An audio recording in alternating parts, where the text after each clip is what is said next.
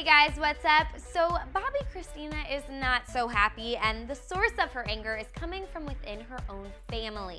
Whitney Houston's only daughter slammed her grandmother Cissy Houston's tell-all book, Remembering Whitney, and urged her fans not to read it, saying that it disrespected her mother.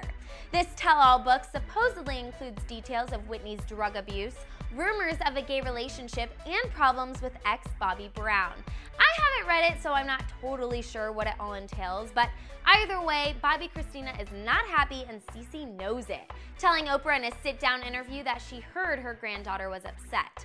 I mean, I kind of understand where Bobbi Kristina is coming from. Despite the troubled life her mom may have left behind, Bobbi Kristina just wants her to be remembered at her best, and this tell-all sounds like it's digging up dirty secrets from the past.